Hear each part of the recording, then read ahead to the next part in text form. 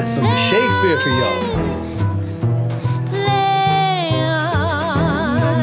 The boy spoke it plain, but true.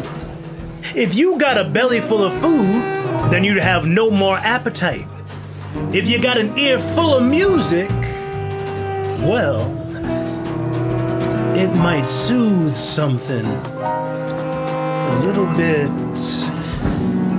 deeper.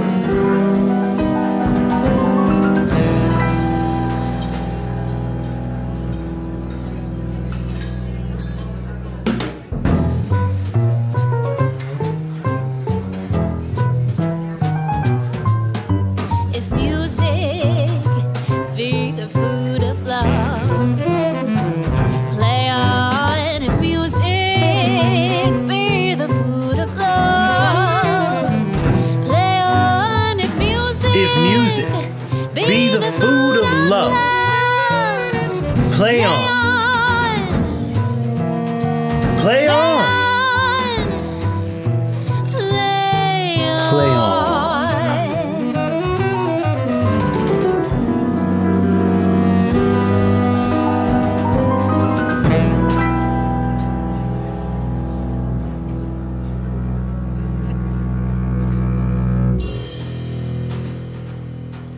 About 6 months ago, the Spanish flu had landed on our ports.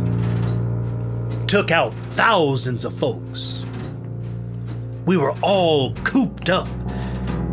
Inside day after day, month after month. No saloons. No soda pop shop. No school or church. The local lodges transformed to temporary hospitals. It was only now we began to claim back our city that was taken from us by the precariousness of death. Or so we thought.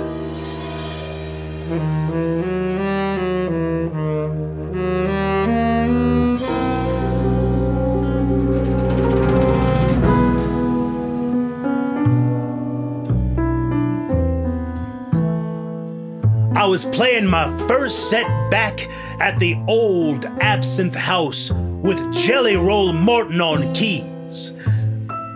It felt good to be back on bourbon. A deluge of song roaring through the streets from tall open doors. Walking to the rhythm of the devil's music. That's what the old folks were calling it. Those 100-year-old green doors never looked better. As I walked on into a place I can only describe as hugging an old friend.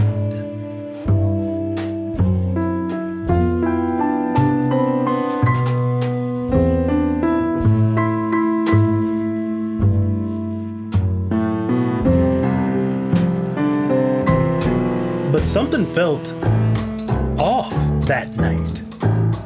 I could feel it in the crowd. Now, of course, I attributed it to the flu. Everybody wasn't used to being back out, sharing liquor, dancing together, right? Well, wicked word spread thick like molasses. One stroke from the door on up to the stage. Eddie, you're here! Thank God you're here. Did you see it? She unfolded today's Times-Picayune from her pocketbook and shoved it towards me. Would you please read it to me, Eddie? Everyone is terrified. Esteemed mortals of New Orleans, they have never caught me, and they never will. They have never seen me, for I am invisible. I am not a human being, but a spirit, and a demon from the hottest hell. I am what you Orleans and your foolish police call the Axeman. The Axeman. Go on. When I see fit, I shall come and claim other victims I alone know whom they shall be. I shall leave no clue except my bloody axe be smeared with blood and brains. At 12:15 on Tuesday night, I'm going to pass over New Orleans. In my infinite mercy, I am going to make a little proposition to you people. Here it is.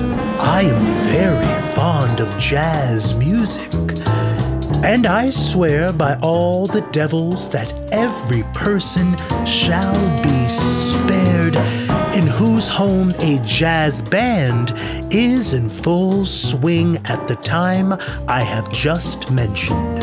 If everyone has a jazz band going, well, then so much the better for you people.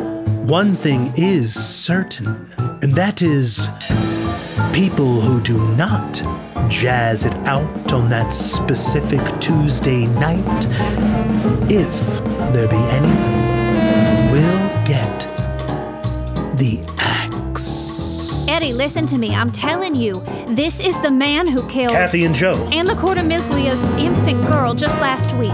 Manny Fink says Rosie and Charlie are still at Charity Hospital recovering, but their baby was laid to rest. A sin! They live at the end of my block in Greta, Eddie! This man has been at it all year long. The sitting ducks we were inside. Superintendent Mooney and his men stopped their investigation to take care of this flu. Now, I don't have a record player. I don't know anybody who does.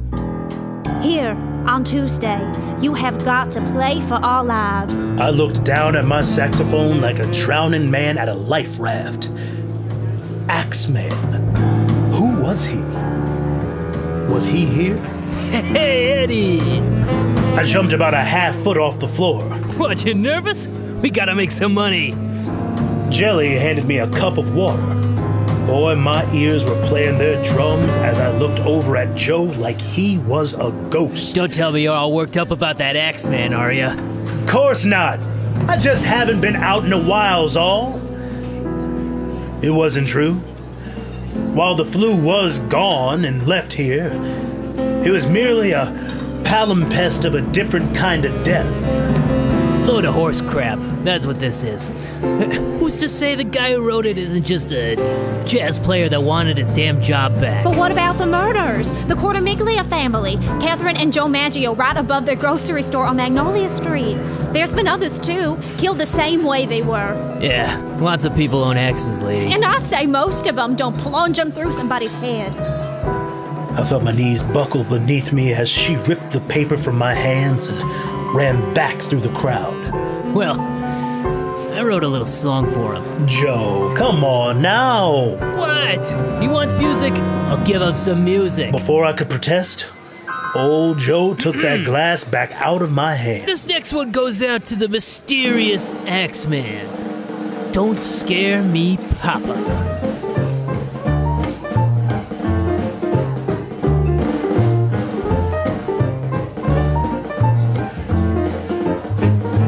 Folks started doing what they always do in a time of uncertainty. Ignoring the problem till it goes away. And much like the flu, I don't think this was going away neither.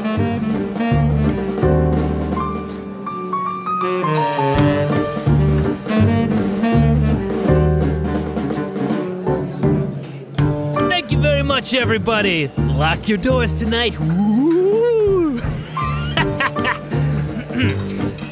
Give a warm welcome to the Boswell sisters.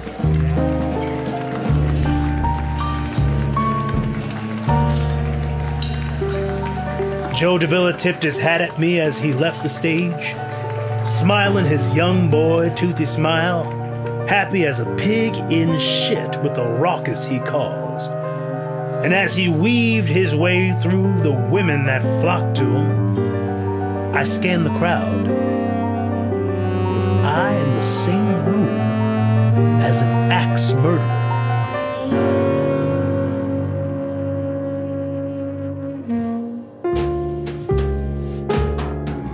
Now I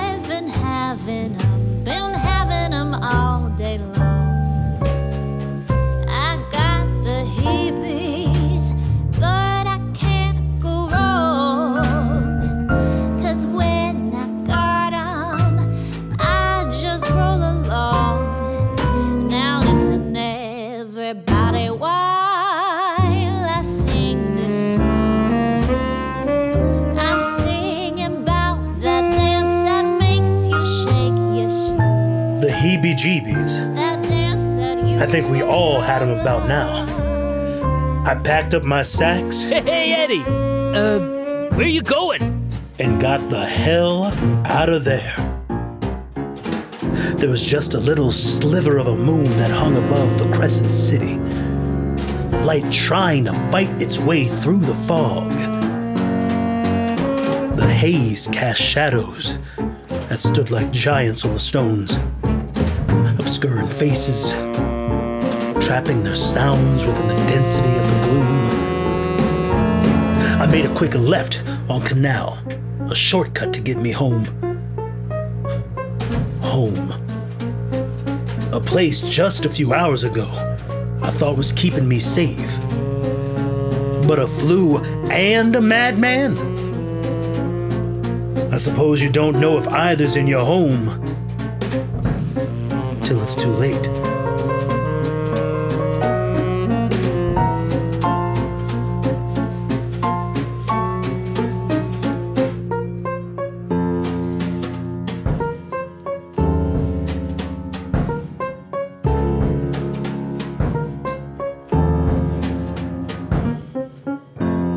I ended up over on the corner of Magnolia and Upper Line, by the bones of the old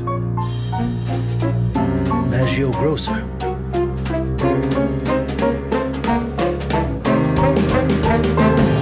I can still see Kathy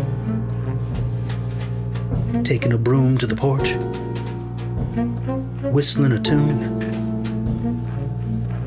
You'd open the door and smell the sharp cheeses and Italian sausage, while Joe stood proud, keeping that countertop spick and span. I'd go inside twice a day, every day, for 3 years. Mr. and Mrs. Joe, that's what we called them.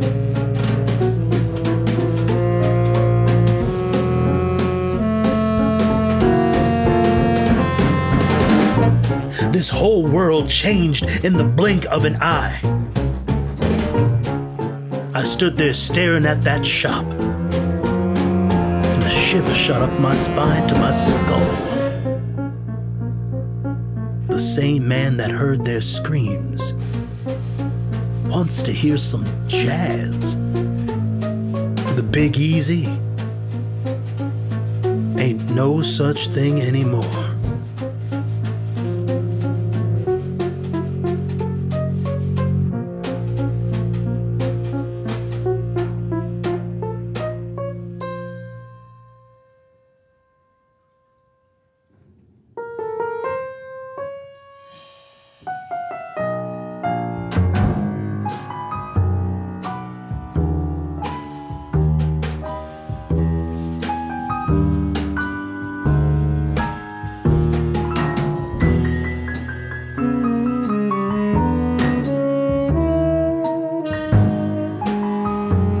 As I walked on through Central City, I noticed I wasn't alone.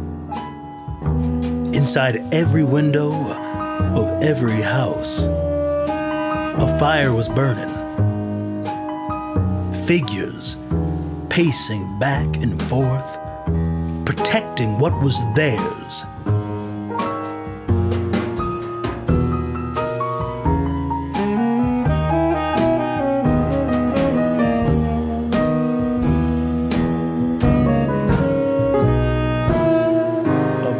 From Newspaper Row began winging his way down Toledano Street like a bird with a worm. Is that a saxophone, sir? Sure is, bud. A Busha true tone. An alto. Oh, I want to play music like you one day. Oh yeah. Why's that? My mother says folks like you keep us safe from the axe murderer. I knelt down and looked him square in the eye. Now, why would your mother tell you a thing like that? It says so in every day in my papers. My father reads them. I took one out of his hand, and sure enough, there it was. Jazz bands will blare for Axeman. Jazz bands will blare for Axeman. I crumbled it up and threw it into the sewer. Hey, that'll be 2 cents. My family's gotta eat. And why on earth are you trying to scare people? Get them all riled up? Because it's my job.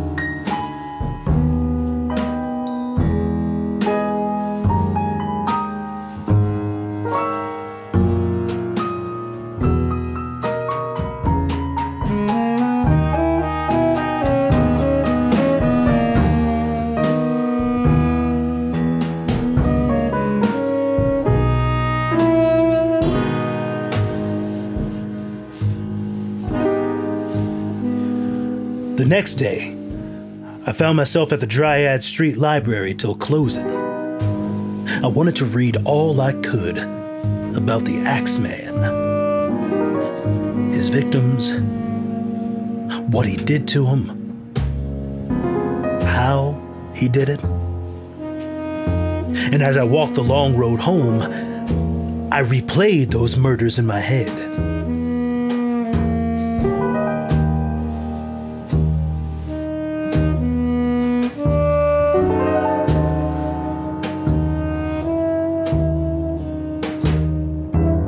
Quickly, I turned the corner and ran round back to my shed to see if there was any attempt at entry.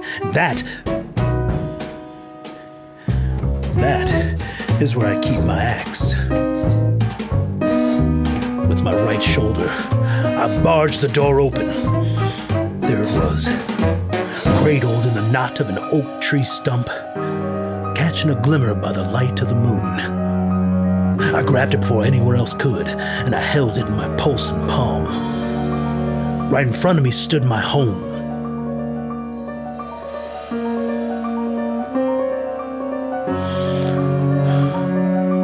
Home. The place I now would wear like a suit of armor, wondering if there was a battle ahead. I tiptoed over to the back door and slid my key into the lock. Turned the metal knob that stung like ice and warily pushed.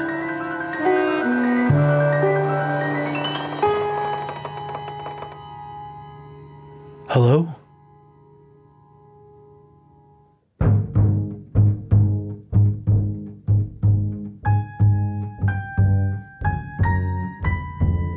With my left hand, I put my sax down, still gripping the axe with my right.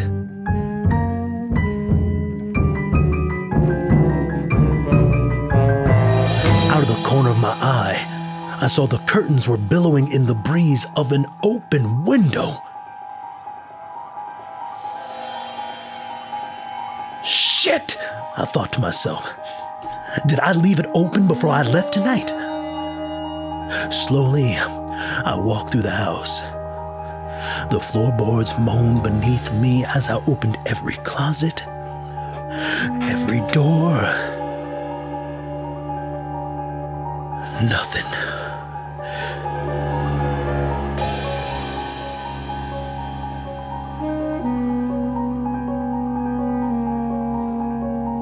Nothing now.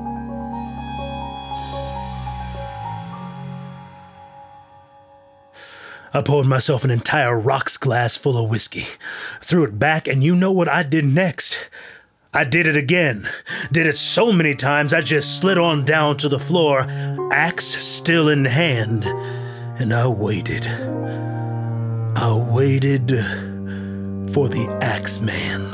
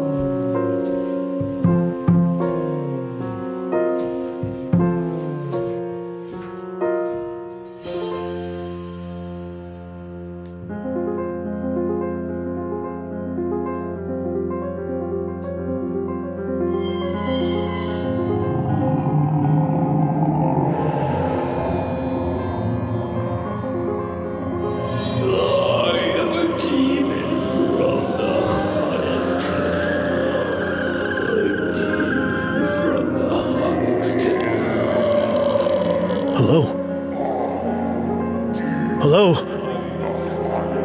I am armed. You hear me? Go! Get out of here! The figure reached my side and stood there, towering above me, a grim reaper with a scythe that stretched across the entire room.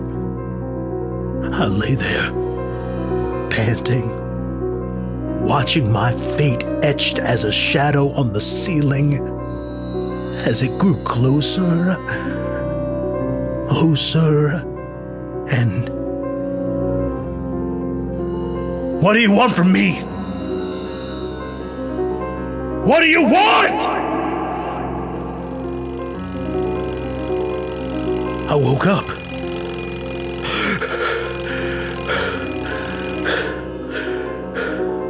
Covered in sweat and bourbon,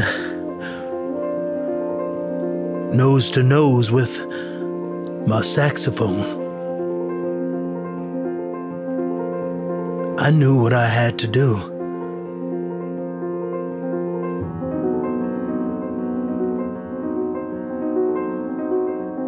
I knew what I had to do.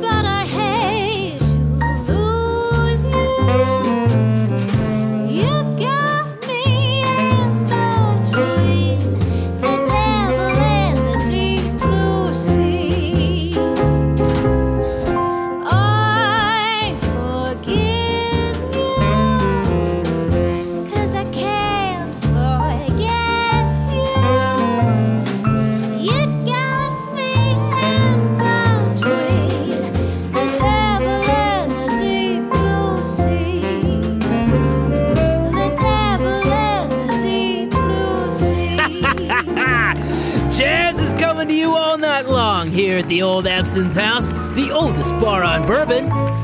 Ladies and gents, the Boswell Sisters. I ought to cross you off my list, but when you come knocking at my door, fate seems to give my heart a twist, and I come running back for more. Standing room only on a Tuesday night! Wow, would you look at that? First, I'd like to wish our President Wilson a speedy recovery. It proves this flu don't care about our politics, our color, or our creed. But working class folk like you and me don't have that White House luxury. What is keeping us alive? 'Cause I can't forget.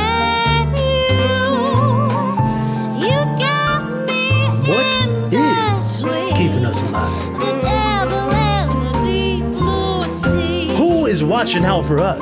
The devil man with an axe? What? I'd be loath to give a speech and not mention the man of the hour. He's why you're here tonight, huh? And you. You too. Why, old Joe DeVilla wrote a song about him. You all bought it. So he cashed in on someone else's tragedy. God bless America. Yeah. God bless America. Don't know about you, but that's exactly the America I've come to know. Greed, chaos, fear.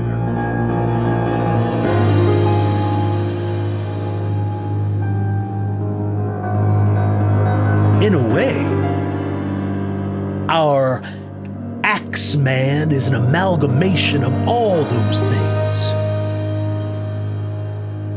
The dark underbelly of the American dream sent here to wake us up a bit. So tonight we toast to the boogeyman on bourbon, whomever many men he may be. Here's a little bit of music, and even a little bit of thanks. You taught all of us a little bit about ourselves. Play on. Go, play on. I said, play on.